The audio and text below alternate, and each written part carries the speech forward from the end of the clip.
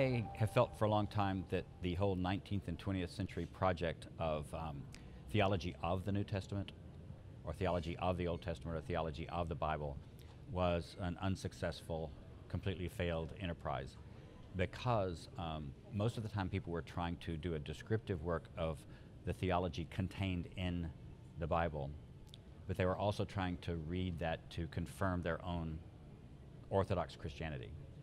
But they are also trying to use purely historical criticism.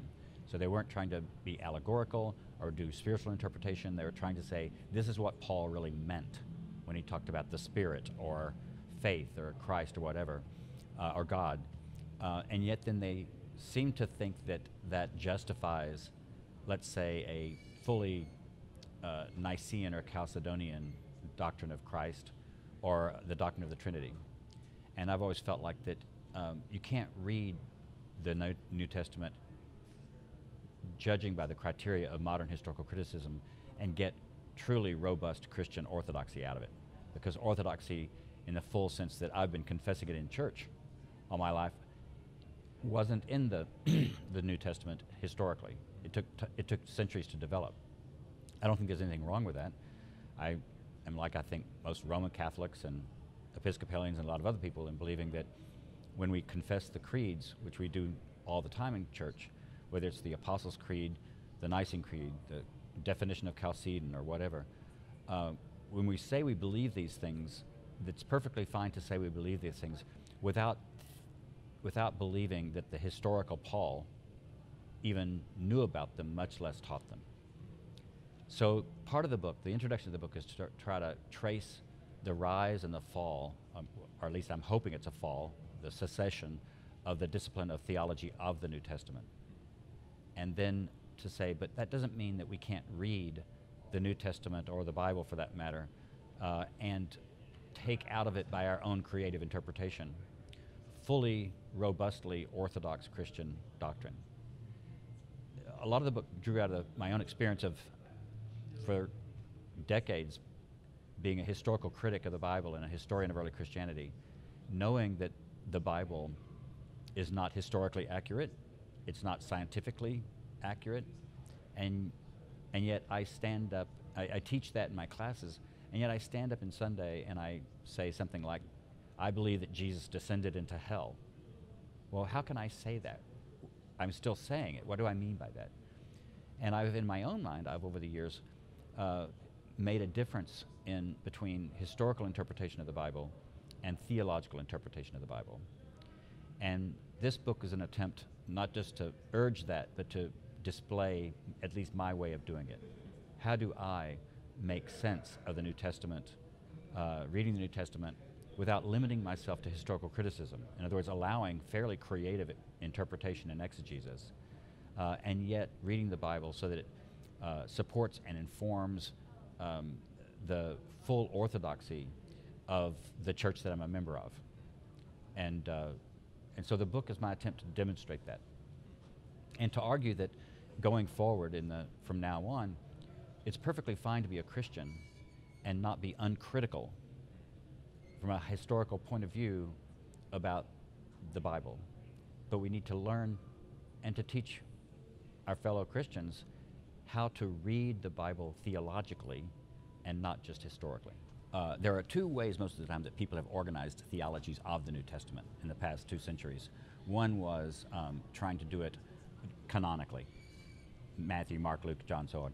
The other way would do it maybe chronologically. So you start off with Paul as the earliest, and then you go, and then some people have done it otherwise through topics. So I decided to actually put a constraint on myself and say, I'm going to constrain myself voluntarily to what are some of the classic topics of systematic theology that has tended to be Protestant more than Catholic. And so the introduction of the book is basically explaining what the theology of the New Testament was, how it arose, and my critique of it, and what I think should substitute in its place. And then the rest of the book is organized by chapters. The first chapter is knowledge, on epistemology, because one of the main things through the whole book is how do we know what we know about anything. So the first chapter is kind of a theology of epistemology. The second chapter is Scripture, and it's a theology of Scripture, because of course I'm going to be dealing with this text not as a historical document solely, but as scripture of the church.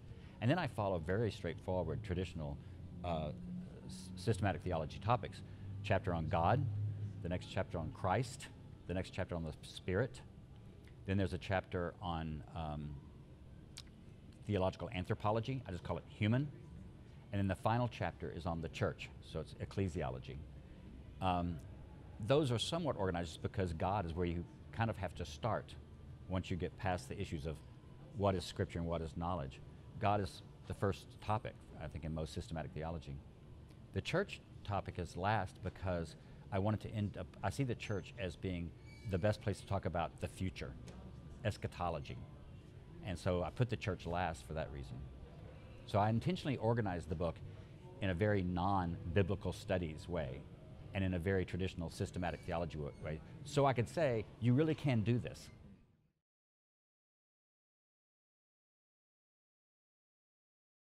I've been working on this book for the last 10 years, and so I've been talking about it a lot. And a lot of my friends would say, "You're doing what? You're writing theology? Yeah. Why are you doing that?" I think it's because it's just in fact, I don't hesitate to be somewhat autobiographical in the book. I talk about my growing up in a fundamentalist Protestant church in Texas, small town Texas. From there, becoming dissatisfied that even as a teenager, and eventually attending Princeton Theological Seminary, being introduced there to real historical criticism, which I found liberating. Gave me a way to think about the Bible in intellectual ways that at least I didn't experience them at the time as faith-destroying, although I think maybe some of my friends did. And then I went to Yale for my PhD, and that I think when I got to Yale, all I knew how to do was biblical exegesis. But I was at Yale in the 80s when some of the greatest theologians were working on what was then called the Yale theology. I'm talking about Hans Frey, George Limbeck, David Kelsey. I really learned what theology was only by sitting at the side, not participating in, but listening to other theologians talk about what is theology if one were to do theology. And that's where I learned, and then I started learning how a theological thinking of the text was very different from the historical. I never thought that I wanted to stop the historical study of early Christianity because I found it interesting, and it's not just that it's important, although I think it's important, although I don't think it's necessary for Christian theology, but I just liked doing it. But learning how theology could be done in ways that I hadn't really understood before, and that really happened in the 5 years I was a doctoral student at Yale.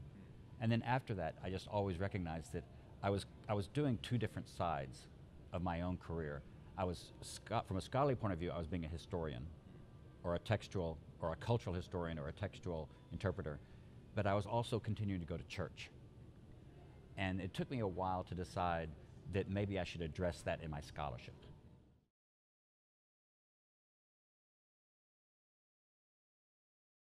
Well, I'm not the first biblical scholar, for one thing, to talk about this kind of event. I'm thinking of A.K.M. Adam, who's published on hermeneutical theory and scripture. So I've been in dialogue with other people about this. But there were four theologians who were the most important to me, mainly more about the theological aspects and issues. And it's interesting because all four of them, I'm not Roman Catholic, but all four of these are Roman Catholic theologians who are philosophically trained. They're all Thomists, that is, Thomas Aquinas is their main focus. They're all also left-wing Marxists for the most part, or at least left-wingers, and they all they all come at the study of Thomas from the point of view of Wittgensteinian ordinary language philosophy. And I just gravitated toward them because they just seemed to be so right about the meaning of language. How does language work? And what are the central aspects of theology? They all emphasize, for example, the centrality of negative theology or apophatic theology. And that would be Herbert McCain, Fergus Carr, Nicholas Lash, and then my Yale colleague, Dennis Turner. I read a lot of those four people. I also read a lot of my colleague at Yale, Kathy Tanner, and lots of other people. For the first time, I found myself getting serious about Augustine and Thomas Aquinas themselves. And then for a lot of the apophatic theology, Pseudo-Dionysius, the Areopagite, I discovered him through Thomas and through these other apophatic theologians. So there were inspirations from all over the place. It does. Episcopalians have tried to define themselves as a bridge between Protestantism and Roman Catholicism, but also when the Anglican Church first started breaking away from from Rome, a lot of those church divines, we would call them, in Elizabethan England and thereafter, they tried to go to the Eastern Fathers, Eastern Orthodoxy, to reclaim forms of Catholicism and Orthodoxy that they thought would kind of help them jump over the more recent Roman Catholic, what they would call innovations. So the Council of Trent, for example. They wanted to, Episcopalians, at least in the US, want to reclaim the most central aspects of Christian Catholicity and Orthodoxy. And so I wanted the book to be informed by that Episcopalian broad church orientation, which means I want it to be seen as Orthodox by Eastern Orthodox Christians, by Roman Catholic Christians, and by Protestant Christians. So for example, most of what I talk about as Orthodox Christianity relates to the first several centuries of Christianity, up to the great creeds, great ecumenical creeds. And I don't even talk about some of the things that come later, like the infallibility of the papal infallibility, or a lot of the filioque. I talk a little bit about the filioque controversy, but just to say this was an unfortunate rupture between East and West that we probably could have avoided, and hopefully we may be able to get over. So I think being an Episcopalian has made me want to be Catholic in the broad sense of that term.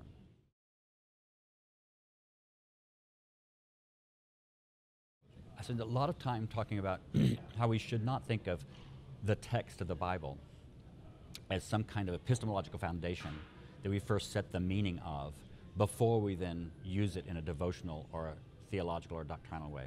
That base superstructure idea that history and the text provides the base, and the superstructure is application, either theological or devotional, whatever. I say let's just get rid of that entirely. That's been the whole problem with the historical criticism and the role of the theology of the New Testament project.